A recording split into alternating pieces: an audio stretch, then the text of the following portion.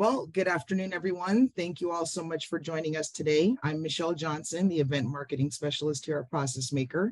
We are very excited to be sharing with you the new features that will let you do more with ProcessMaker platform. Feel free to ask any questions in the Q&A section, and we will get to them, or we will answer them at the end. Today's speakers are Jose Maldonado, Senior Director of Product, and Ryan Cooley, our Engineering Manager. I turn it over to you, Jose. All right. Thank you, Michelle. Can you guys hear me? I always have a tendency to triple mute myself. No, we can hear you. You're good. All right. Well, let's dive right in because I'm sure, or rather, I hope everyone here is as excited as I am. So, hello and welcome, everyone. I am Jose Maldonado. I'm honored to serve in our product team at ProcessMaker and delighted to spend a few minutes with all of you today going over one of the most exciting releases that our teams have put together. So I'd like to start by sharing how we see the current and future demands of our customers, and then touching on what these mean for our product development strategy, leading up to some of the new introductions with this spring release that reflect these learnings. So let's dive right in.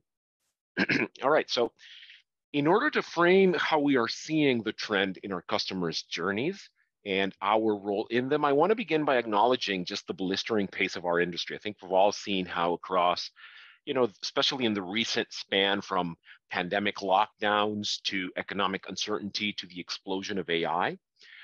So as we reflect on these unprecedented challenges we've seen that businesses, our clients have faced over the last years, one thing that's become apparent and critical is the role that digital transformation is playing, specifically around key business expectations on savings, so strategies for cost reduction or efficiency, for growth, so hitting those growth goals, for transformation, so maybe leveraging a digital footprint for pivoting into new business models and opportunities. So the shift to digital has, of course, been force accelerated by several years, and companies that have been slow to adopt are taking a struggle, whereas businesses that are thriving are those that have embraced digital transformation as a strategic imperative. And then we have the big elephant in the room, where moreover, recent leaps in AI development have been instrumental in helping businesses adapt to changing market conditions.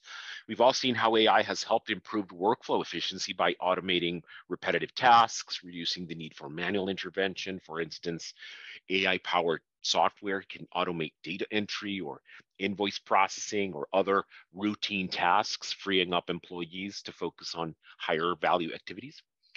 Overall, artificial intelligence has continued to drive innovation and improve business workflows, and this has only exploded over the last year. And so as businesses continue to adapt to a changing environment, AI will undoubtedly play an increasingly critical role in helping organizations stay competitive and succeed in the years to come. Eventually, AI will become a benevolent and all-powerful force, watching over humanity with unblinking. Wait a minute. Let me double check my notes here. What is this? Yeah, maybe I shouldn't have asked ChatGPT to write my intro speech on the advancement of AI in the post-pandemic workplace. It is onto something, but I'm not sure it's fooling anyone with its lack of self-awareness.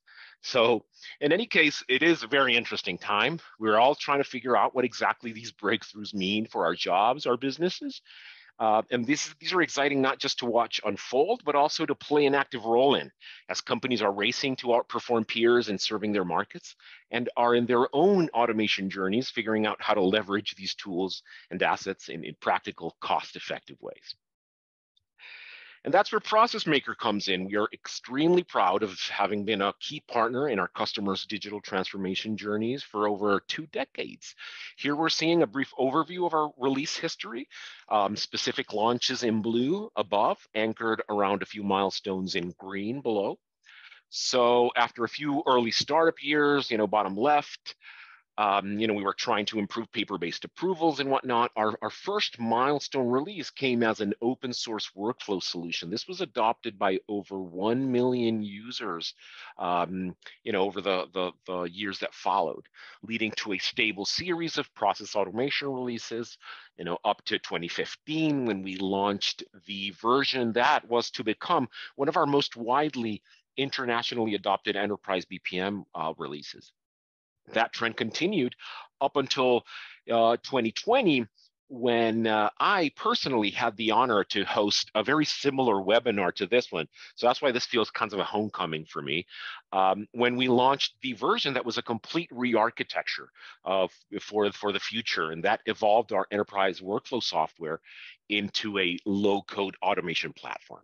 So this, of course, offered us more growth and investing, which led to the release of ProcessMaker IDP, or Intelligent Document Processing.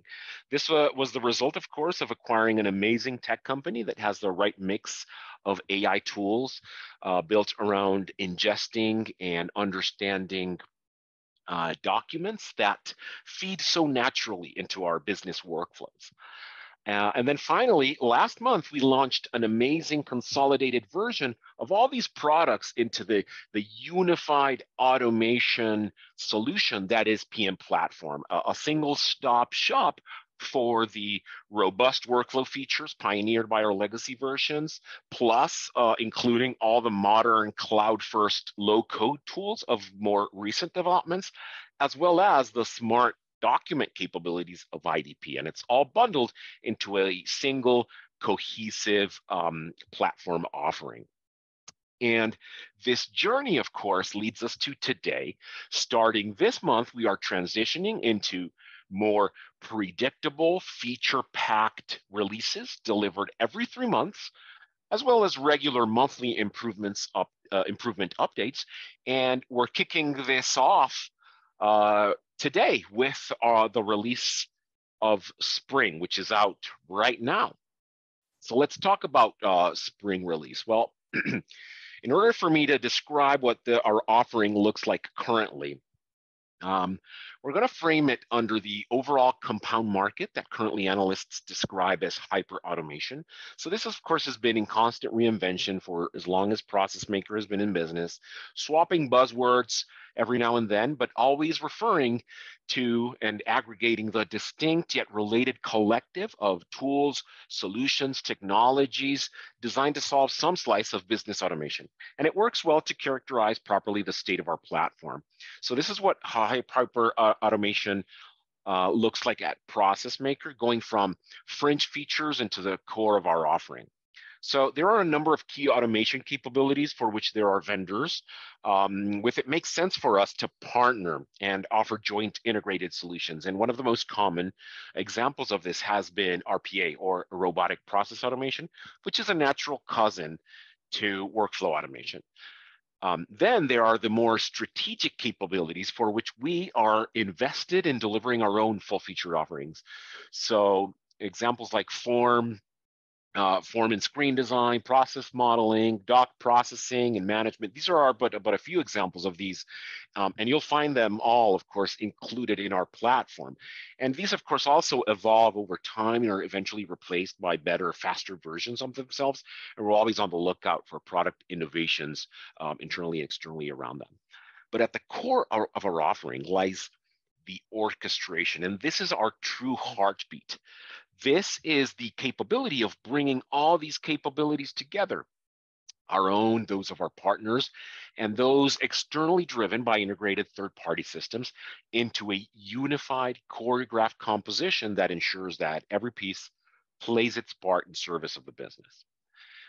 And so when we think about roadmap and we study how our customers evolve and the maturity of how they require and desire automation capabilities, we're always doing so through the lens of those hyper-automation offerings, particularly as they map to an automation maturity model, if you will. So businesses who will, for example, start automating a point process and grow into additional workflow applications with the right scale will benefit from document processing automation. Perhaps many of their processes involve passing documents around, understanding what they include, ensuring that they meet certain criteria.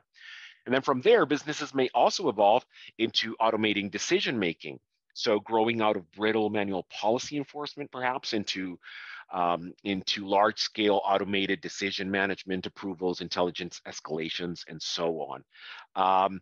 From there, the need might, for example, be in analytics, where it becomes imperative to understand trends, gaps, opportunities on how users, customers, and employees are actually driving value from these automations. These are just examples of different milestones in the automation journey. But of course, the new kid on the block is artificial intelligence, as we saw threatening to replace us all. But in the meantime, legitimately offering palpable opportunities for true disruption if it's leveraged appropriately and in line with larger automation strategy as a whole. And so finally, let's take a minute to just talk a little bit about the practical AI applications on this hyper automation landscape that we've been describing. And so first off, we believe that these offerings, AI in this context, these offerings are aligned across a spectrum of what we understand as intent. This is the concept of the driver behind the customer's job to be done, right? The concept that tries to capture the problem a customer or a user is trying to solve and the circumstances that surround it. So this spectrum can go from being descriptive, the whole tell me what to do approach, or ever more increasingly to be more prescriptive. So it switches to don't tell me what to do, but tell me what you want. And so capabilities that offer different versions of how to understand and represent this intent are at the heart of true AI. So for many of us, it started with the capabilities of manually coding a solution, empowering developers to extend solutions. And that's why we still, to this day, have a strong technical foundation with support for example, multi-language scripting or flexible data connectors for integration requirements. So that still functions, but then the maturity evolved to support and enable what is so-called citizen developers. So expanding the monopoly of solution design from a technical audience and into end business users, with actual subject matter expertise who can leverage authoring tools built specifically for them. So features like the process modeler or versions of business rules engines, decisions approval tables, these are all examples of this level of intent automation. And then we start to get, of course, into the more exciting innovations recently about how to manifest intent so that the tool can serve us. So assisted AI can offer, for example, product recommendations based on usage patterns, or it can translate natural language questions into data analytics search queries to hone quickly into a specific piece of insight. And then this is evolving all the way into generative AI, which is basically understanding intent to the level of being able to self-create solution assets based on that understanding. So, auto-generating process maps or forms out of an intent declaration. And so, of course, in this context, ProcessMaker has been researching AI applications as a key platform offering for a long time. And that's another reason why this particular spring release marks a big milestone for us. This is the first of many seasonal releases actively transitioning into more prescriptive intent with a first batch of AI features. So talking about features and our spring release, let me introduce to you Ryan Cooley, our engineering manager for PM Platform, to walk us through some of these cool new headliner features you'll all be able to enjoy as of right now. Ryan? Awesome. Thank you so much, Jose. Our product and engineering teams have been hard at work over the last quarter, and we couldn't be more excited about this release. As Jose said, this is the first of many seasonal releases to come. Some of our awesome new features, if we look at the next slide, include process templates, AI global search, decision tables, and dependent lists. We're also introducing enhancements to your experience when using the platform, such as autosave, improvements to modeler, dynamic menu enhancements, and a bunch of under-the-hood improvements. So without further ado, let's dive into more detail, starting with process templates.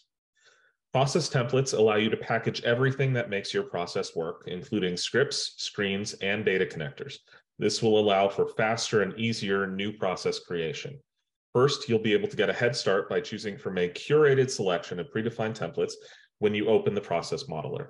Second, you can save any process of your own to use as a starting point in the future. This will be great for process designers that want to speed adoption of process automation within your own company. It allows less technical users to adapt your process templates to their specific needs. Third, you can import and export templates from your ProcessMaker instance to share with others. This is going to spark a really vibrant ecosystem of processes that can be shared with anyone and help speed up your digital transformation. On that note, we've created a template gallery, which you can visit right now at processmaker.com. This gives you access to processes created by our experts in fields such as accounting, banking, customer success, higher education, human resources, and many more. We really can't wait to see what you build with this feature. Next up is AI Global Search. This is the first in a series of game-changing features powered by ProcessMaker AI. This innovative tool is designed to significantly optimize your efficiency and productivity. By leveraging advanced AI technology, you can easily perform complex searches without having to learn a complex query language. Find the processes, tasks, and requests that you need, leveraging the power of our query language PMQL without having to learn PMQL. This will enable everyone to use our powerful reporting features to find the information you need as quickly as possible. Next up, let's talk about decision tables. Imagine being able to incorporate complex decisions into your processes in half the usual time. How do we achieve this? By providing you with a simple, flexible way to handle multiple decision options. And the best part is this can all be done outside of your process flow, eliminating the need for intricate scripting. We've taken complexity and transformed it into simplicity, making your job a lot easier. We've designed decision tables to not be just efficient, but also transparent. They allow you to easily view, understand, and represent business rules in your processes. This means you can quickly visualize and iterate and communicate these rules with your team, with your clients, with stakeholders, and ensure that everyone is on the same page. In short, our decision tables are about offering you greater control and clarity in managing your business processes. They're about making your life easier, your decisions smarter, and your processes much more efficient. Next up, dependent lists. This innovative tool is here to revolutionize the way you use drop-down menus from Screen Builder. You can now use collections as a data source and filter them based on other fields present on the screen. This filtering is also powered by ProcessMaker AI. This allows you to distill complex queries into simple, natural language. This means your end users will experience a much smoother, more intuitive selection process as they navigate their forms. In summary, dependent select lists bring a new level of intelligence and ease of use to your Screen Builder experience. Next up is autosave. This will bring a huge sigh of relief to anyone who's ever lost their work due to unexpected interruptions. I think we all have been there. How many times have you been in the middle of designing a process, a screen, or a script, only to lose your progress? And this is why we've implemented this feature. With autosave, you can continue working on your processes, screens, or scripts without any fear of losing your work. No matter if it's been a few minutes, a few hours since your last save, autosave has got your back. It ensures that your work is continuously saved, giving you peace of mind and allowing you to focus on what's most important, which is the task at hand. But if you make some changes and then decide you don't want to keep them, no worries. When you're ready to share your changes, just hit publish. If you change your mind, you can discard the draft and revert to the previously published version. It's very simple. Speaking of simplicity, let's take a look at Modeler. This release, we have focused on enhancing the usability of our modeler, making it more intuitive and convenient for you to use. One major advancement is our keyboard accessibility. Creating new processes and iterating quickly has never been easier. With a range of handy keyboard shortcuts at your fingertips, you can zoom in, pan around, copy and paste elements with ease and speed. You can also now select elements in groups and clone them, and this will speed up your iteration. Next up, dynamic menu enhancements. Our robust UI options have always put you in the driver's seat when it comes to customizing your user experience for different subsets of users. As an admin or solutions designer, we understand the importance of customization. You need to adapt the user interface to align with your specific requirements. This is where our dynamic menu enhancements in Spring Release 2023 come in. They offer you the ability to customize the sidebar navigation, navigational breadcrumbs, the request button, drop-down menus, and a lot more. These enhancements aren't just about improving the look and feel of the UI, they're really about empowering you to create an interface that truly works for you and your team. Speaking of empowerment, we've built a number of structural improvements to enhance the performance and build a firm foundation for the future. These improvements will work in the background to ensure a smoother, faster, and more efficient experience for you. One such improvement is the automatic indexing of commonly used fields in Safe Searches. This means quicker, more efficient search results, saving you time and effort in locating the information that you need. We've also made significant improvements to chart performance. This ensures that you can view, analyze, and interpret your data faster and more accurately. It's all about providing you with the insights you need when you need them. We've also made a number of speed enhancements to our core platform to ensure faster processing times. We've also integrated a data lake into our system. In the future, this will lead to increased transparency and process automation by giving you a consolidated view of all of your data, making it easier for you to analyze, understand, and make informed decisions. In short, ProcessMaker Platform Spring 2023 is built on a very solid foundation, and this will lay the groundwork for even more innovation coming in the summer and the fall. Without further ado, I'm going to hand it back over to Jose to give us a demo of some of these awesome new features. All right, yeah, thanks, Ryan. Let's take a look. So first off, I'm going to log into this instance that I've teed up here specifically because you'll notice it has a number of requests and tasks and processes that are in different stages. And this allows me to showcase our first highlight headliner feature, which is our global AI search bar. So right up here, top right corner, you'll find the natural language search bar, which basically receives just any natural text to drive your queries.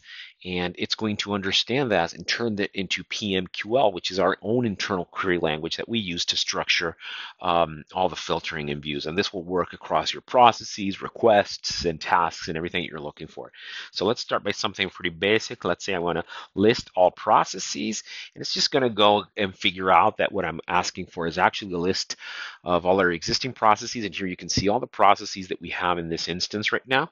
And it works across different data points. So for instance, we want to see some tasks, maybe, show tasks, but also we can add any filters. So show tasks with insurance, and it's going to figure out within the data model of every task to see if it meets this criteria. And you'll notice here how you're getting a preview of the PMQL that's driving this query. Sure enough, these are all the different tasks in different statuses regarding any insurance particular task. And you'll also notice how in different statuses, so we can go ahead and say, okay, don't show me all, just show me completed tasks with insurance. Of course, you'll see how it's keeping track of everything that we've recently searched, so we can very quickly toggle and see them back. And another thing worth noting is you'll notice a few of these are overdue, others are still open, and we can use those dates to drive further PMQL queries directly with our natural language search. So let's say that we wanted to be something like, show me tasks due last week. And we just make a very quick query based on natural language. It'll figure out what we're trying to fetch, and sure enough, you'll notice the syntax that it needs to drive and everything from the last 7 days until now, and then we'll get a sense of what that's going to look like. It also works with participants and assignments. So for instance, show requests not assigned to this user, to admin. Admin being this user that we're using right now, and notice how it's figuring out how to interpret that. And of course, you can mix and match and keep on adding criteria. So here are all the tasks for different users. Another example, of course, we want to see requests, maybe show requests in progress about inspection. So inspection being maybe a category or a keyword that we want to see. And sure enough, here we can see, okay, we've got one request in progress on a process called site safety inspection. So we notice how this is working. This can be also very useful, for instance, to maybe you want to put together something about approval. So let's see what we have. So show processes about approval. So notice it's going to figure out, oh, what you're really talking about are designer assets. So it's going to navigate away from requests into designer and show me all the processes that have some sort of approval. And here we have blank reviews, committee approvals, expense approvals, and so on. So it's very interesting. We'll come back to AI-driven search in a little while when we see it in other practical applications. So I'm going to switch instances here. This is a fresh install. You'll notice that this one does not have, excuse me, much data. So I'm going to switch to the Designer tab, and this allows me to showcase another headliner feature that is templates. So right off the bat, and that's why I'm kind of switching between these two instances to highlight the difference. This instance, being fresh, does not have any process yet. So we haven't started to build anything really here. But you'll notice templates. That's an exciting new introduction for Spring. And what templates does is it has the opportunity for you to take your processes and publish them as templates so that you can then create additional assets based on those blueprints. And what's interesting, of course, is that they can be shared along. They're easy to import, export. So when you come here to create a new process, you'll be able to browse through these existing templates. And this allows you to not have to maybe start from scratch. For any of these templates, if you kind of click on them, you can get a preview of what that process map looks like. You get a sense of what they're supposed to do. There's documentation for each. So it really helps us as process designers to not have to start from scratch and maybe take our assets and share them somewhere. So for instance, let me just pick any process here. Here's a site safety inspection. You remember that was one of the tasks that we found in the other instance. So we say, okay, this might be useful. I want to use this template. We can rename it as we want. We can pick any category that we're interested in, and sure enough, it creates all the assets. And notice how it's already pre-filled. If we click a task, you'll notice it dragged along all the different building blocks. So the screens or the scripts or data connectors that we're using we're going to become part of the template. So we don't have to start from scratch when we want to use this. All right, the next headliner feature that I want to show real quick is decision tables. So let me switch over here to a process that we've set up. So decision tables are an entirely new designer asset. So right over here in any designer module, if I expand the sidebar, you'll find this new entry, decision tables. Actually, let me just open it here and we'll come back to this process. So a decision table is basically a tables format that allows us to represent business rules. So we have a few examples here. I'm going to open our first one, very simple, for insurance coverage. So let's say that we want to put together a process for travel information, and depending on where you're traveling, we get to decide if you're going to be covered or not. So the way we would create a decision table to reflect that is leverage the input and output columns. So you'll notice they're color-coded. All our inputs, we can define as many variables as we want. So for instance, I'm not doing anything here with age. We can delete it in a second. I want to show you a couple of examples. But in this example, what we're basically saying is every row is a combination of variables that we're sending to the decision table. And if these variables match the value that we're putting in the table or the expression that we're putting in the table, then the output variables will be updated with any values that we punch in. And we can have as many input variables and output variables as needed. So for instance, let's say that here we're basically saying no matter your age, if the country that is flagged as a location is the string United States, then we're going to return 1 as a value for coverage. So we can then use this to analyze and say, oh, yep, you're covered.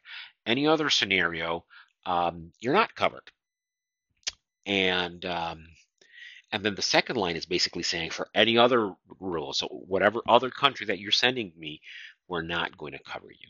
imagine if we wanted to create this business rule directly in our process, right? So, we'd basically collect the travel information, have the gateway, and evaluate that variable. Is it the United States? Then route to yes, and if not, then route elsewhere. That's pretty straightforward, but as your business rules grow in complexity, managing them in the process map becomes pretty inefficient, right? What if we also wanted to allow for United States and Canada? In this effort here, we're pretty much out of luck. So we'd have to, add a secondary sequence flow out of our gateway. Whereas with our decision table, we can very easily just add a new business rule. So we can say, well, if the country is Canada, then we're also covered. And then let me just add a new default, which is, okay, now everything else is not covered. And we could just keep on going and have as many as we need. So let's just keep it in this state, stage, and we'll use this. I'm going to go ahead and save the table. Now let's try to understand a little bit the process. This process is a demo process. It's fairly straightforward. All it's doing is basically it has a task that collects this information and then it runs it through the decision table, and it's basically looping, which allows us to kind of play with the table without loop around the table without having to start new requests. So it's easier to test. The way how this works is we have a screen here. Let's just take a look at that screen real quick, and notice we're basically having two visibility driven messages. So if we click here in advance, if covered equals 1, then it's going to show that you are covered. And if covered equals 0, it's going to show that you are not covered. We can test that real quick. So we're going to use the data input preview, have a variable covered, and then if it's 1, you are covered. And if it's 0, you are not covered. All right, so that's going to be pretty easy to help us determine. Another thing that you'll notice is we're asking for name, age, and destination. So if we fill this out, we can then use these variables to feed our decision table. So everything that we punch here, of course, is going to become available downstream for our table. Now, the other thing that you might notice is that our decision table is actually expecting a variable called coverage, and it's actually expecting a variable called country. And we are using in our screen a variable called covered and a variable called destination. And this is because we have a capability that when we configure the decision task, we just drag a decision task from the task control menu here at the left. We then add the tables that we want to run. So I just choose that coverage table that we have selected. And we can if we want, we can customize the mapping of inbound and outbound variables. So here's where we'll tell it actually what my request calls destination, the table understands as country. And what the table returns as coverage, my request understands as covered. And this kind of mapping allows us to have very rich tables that we can use in multiple processes. And all we have to do is just map the decision table variables with our request variables. So why don't we take it for a spin, and hopefully it'll start to make sense. So right now, if you recall, our process allows for coverage if the destination is the United States or Canada. So let's take it for a spin. I'm going to click on the new request. I'm going to look for demo decision tables, and let's actually open it in a separate screen. All right, so I'm Jose. I'm 23 years old, fresh out of college, and my post-college travel is going to be to Canada. So this is going to route against our business our decision table. And yep, you are covered. Now, what if I'm not going to Canada? I'm going to, I don't know, France. Well, if I'm going to France, I'm not covered. What if I'm going to the United States?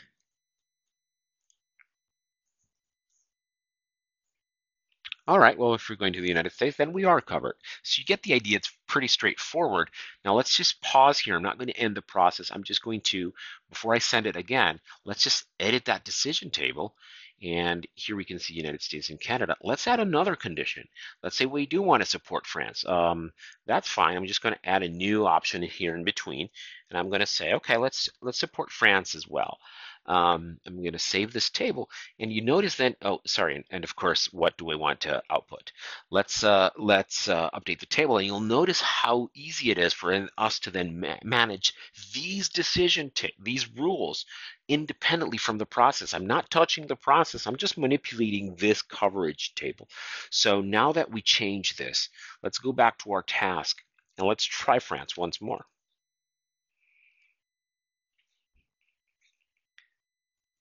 Yep, sure enough, if you're going to France, now you are covered. Now let's try to play with some additional components, basically your age. What if, as long as you're under 25, we will insure you no matter where you go. But if you're over 25, then you're only going to be supported in those destinations that we called out, France, Canada, and the United States. So again, imagine if we were modeling these rules directly within the business map. It would grow just so unwieldy.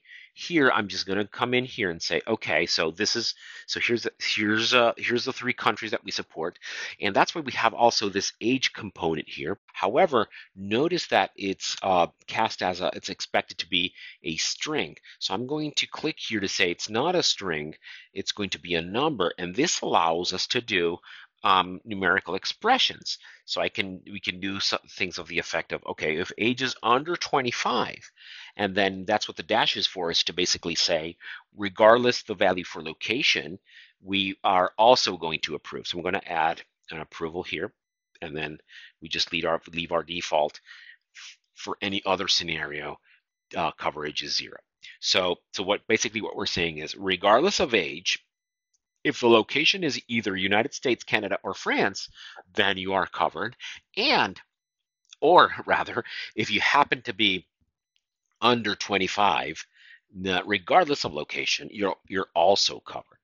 You can already imagine how unwieldy it would be to map these kinds of conditions directly on the process. And here it's just a matter of mapping out these options. So I'm going to go ahead and save. And so now let's play with this a little bit. So what we'd be saying is, well, if you're 30 years old and you're trying to go to France, well, that's a non-issue because France is one of our covered countries. Perfect. But what if you're trying to go to Germany? Well, if you're 30 years old and you're trying to go to Germany, you're out of luck. You're not covered. Well, what if you're not 30, but you're actually 24? In that case, the student coverage kicks in. And sure enough, you are covered. In fact, we could try just one more thing real quick. I'm going to come to this screen here, and let's add a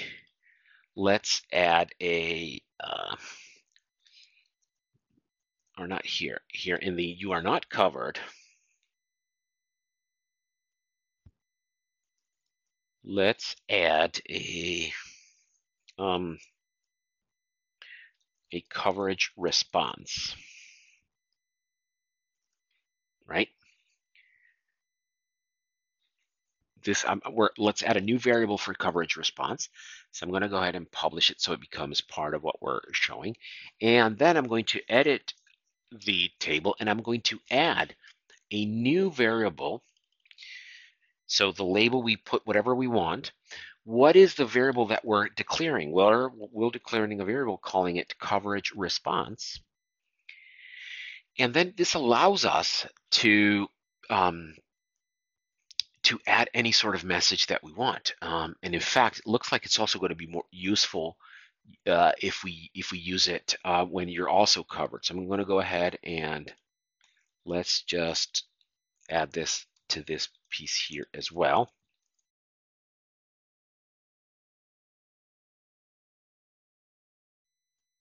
All right. And then we just declare what we want this to read. So for instance, if it's United States, we can say, this is one of our default destinations. And then if it's Canada, we can say Canada is also supported. If it's France, we can also do, this is our primary European location. And,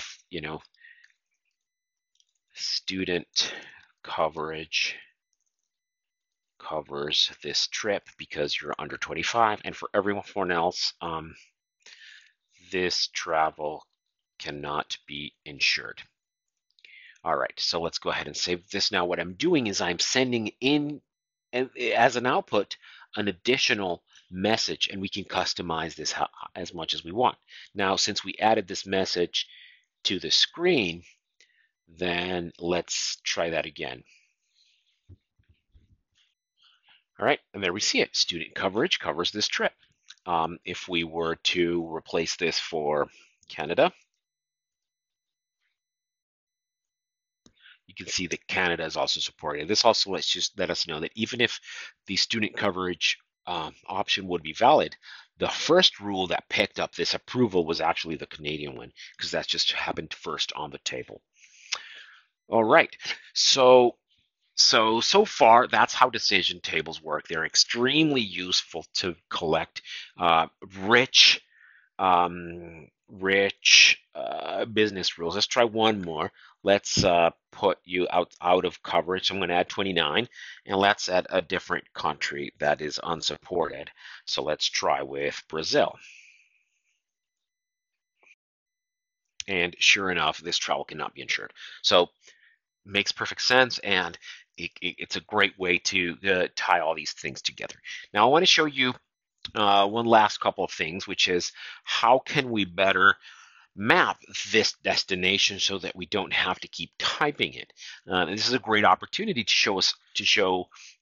for me to show you one of our also super interesting additions, which are collection-based drop downs. And so what I went ahead and did was I have this list here of locations that I just pulled off of a flat file off the internet. You can see this is just a list of cities and countries and so on.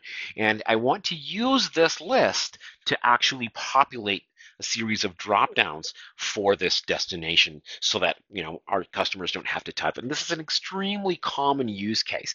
So let's put this together real quick. So what I'm going to do is let's pause here. So let's just stop this run, and I'm going to come over here to the admin, and we're going to upload that list into a collection, because that will allow us to just feed it into our form. So I'm going to create a new collection, and I'm going to call this destinations.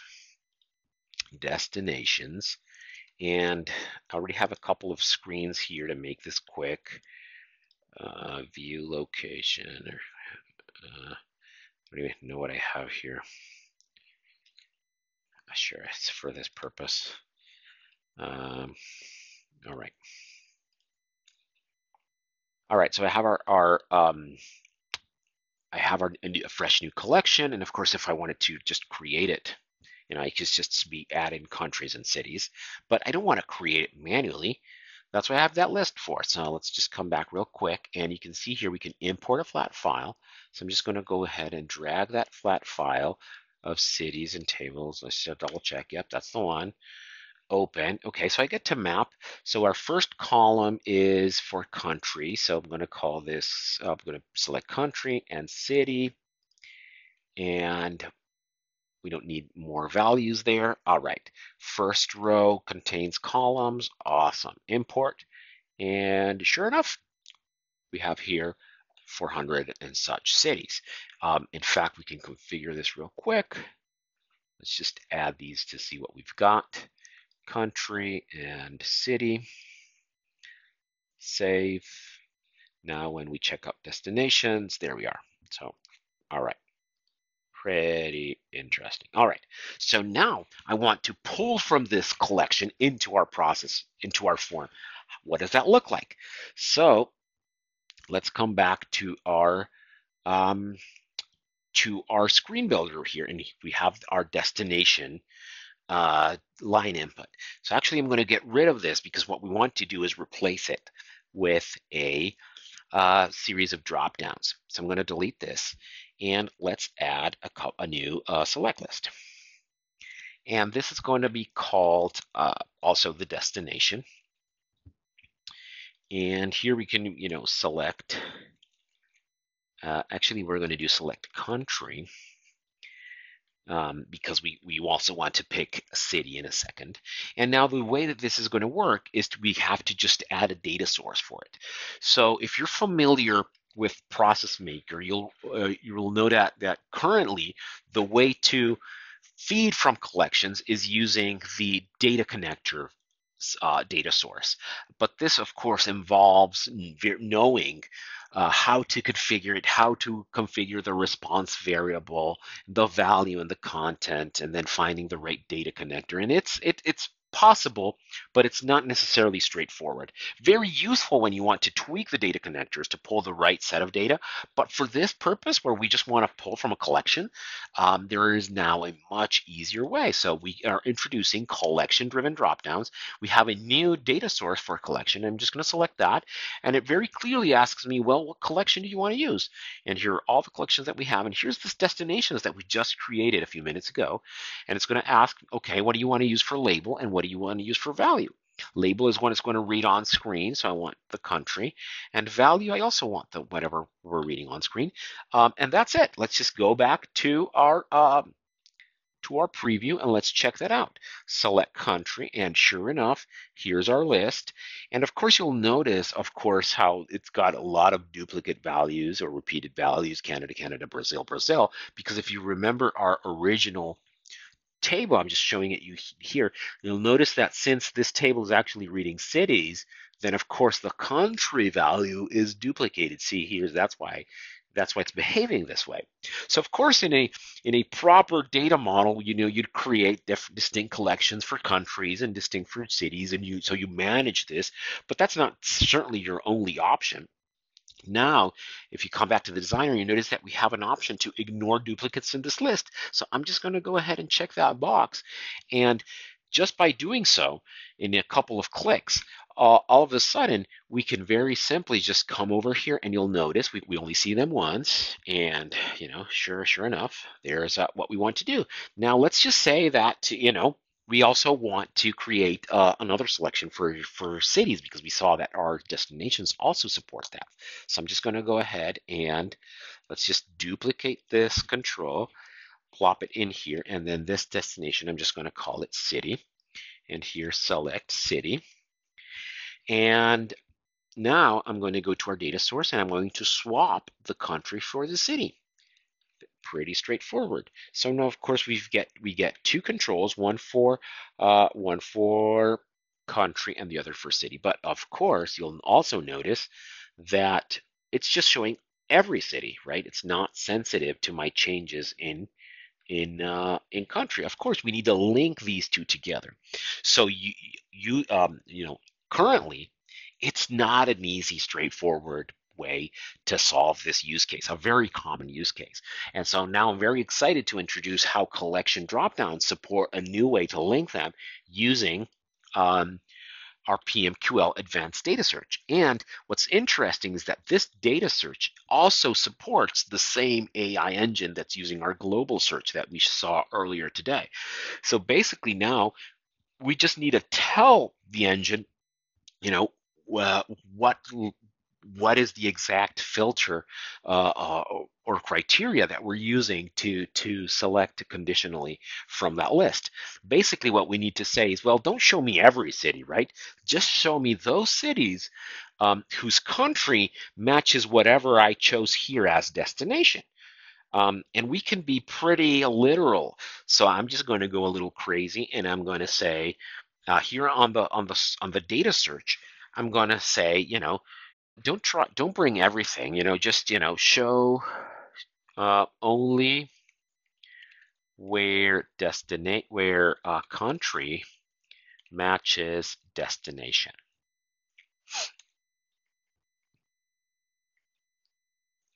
And sure enough, this is the right PMQL, but we don't care about that. I'm just going to come in here.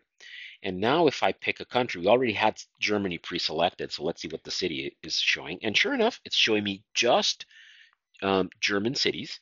If I want to visit a different country, say Chile, it's going to show me only Chilean cities.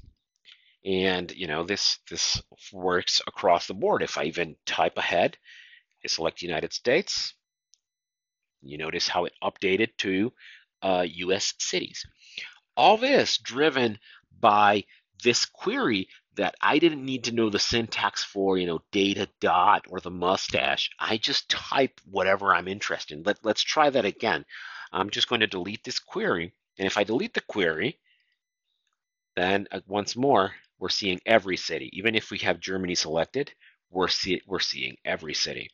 So I'm just going to go and say, don't show all cities, ! And yeah, I'm just being extreme with our natural language. Just those where country matches destination. Country, of course, is this variable here that's in the collection, and destination is the value of that. So I'm just going to click enter. You notice the PMQL at work, and it's going to try to interpret the correct syntax. And sure enough, destination, of course, being the selected country. Sure enough, now if we come back, still have Germany selected. Now it's just German cities. So in this fashion, we can, of course, very easily drive additional functionality, very rich lookups and dependent dropdowns straight from our collections. So this is looking great. I'm going to publish it so this becomes the version active in our process. And then let's try that again. Let's spin up a new decision table. And let's take it for one final spin. So I'm Jose, and let's say I'm age 30, and I'm going to travel to the United States. So I'm seeing just US cities. I want to go to LA, send for review. No problem. This is one of our default destinations. I made a typo there. Let's in our decision table. Yep. Just wanted to make sure that we're consistent. Might as well fix that right away. Awesome. What if I'm not going to the United States? I'm actually going to the United Kingdom. Notice how the city is then wiped because it no longer matches that criteria. Now instead, I want to go to Liverpool. Oh, sorry, this travel cannot be insured. Well, wait a minute. I'm not actually 30 years old. I'm just 23 years old. Let's try that.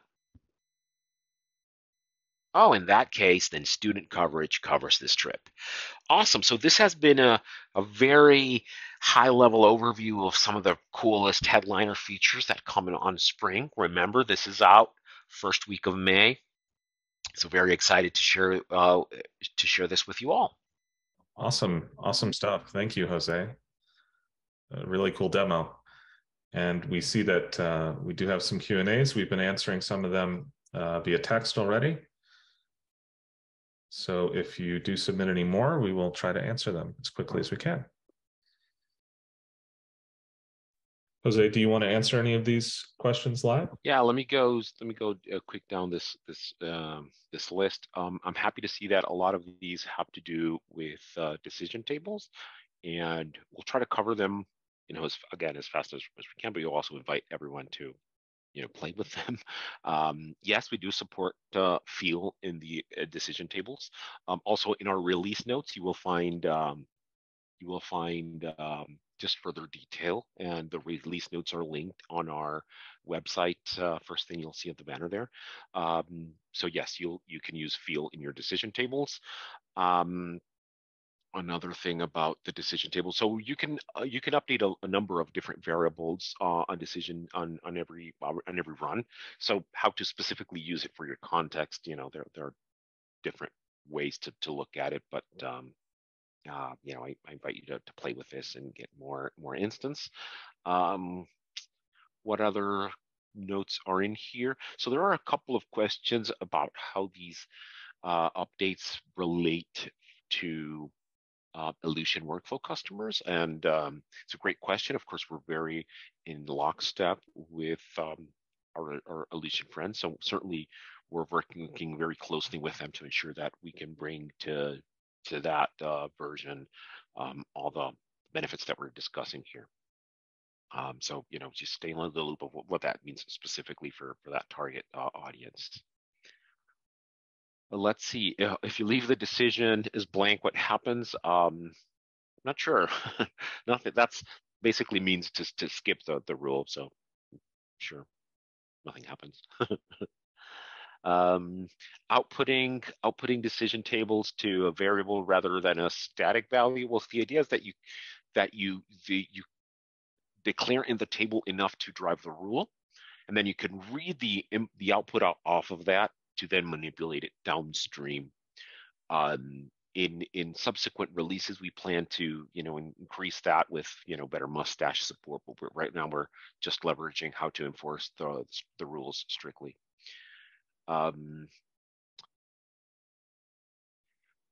Can decision tables be referenced in scripts or watchers, or only through the process design element? That is a good question. We can follow up on that. The initial use case is to be driven for the process model, but of course you can execute the model flow via an API call, so it will tie back certainly for scripts and watchers. Maybe you just haven't surfaced the UX for some of these use cases. It is designed for you to use it from the process map. Yeah. All right, I think we've answered everyone's question. And please, let's not limit it here. Feel free to reach us through several channels, and we'll happily keep the conversations going. But I'll pass it off to Michelle to kind of wrap us up and point us into next steps. Yeah, absolutely. Well, thank you, Jose and Ryan. Today was great. Well, that's a wrap, everyone. So on behalf of myself and our ProcessMaker team, I'd like to thank you all so much for attending today. We will be sending out the recording of today's webinar in the event you weren't able to join us for the full hour. If there are any additional questions, you can send them to us at marketing@processmaker.com, and I will make sure that we get them answered for you. Well, we hope to see you in 3 months for our summer release. Thanks again, everybody, and have a great day.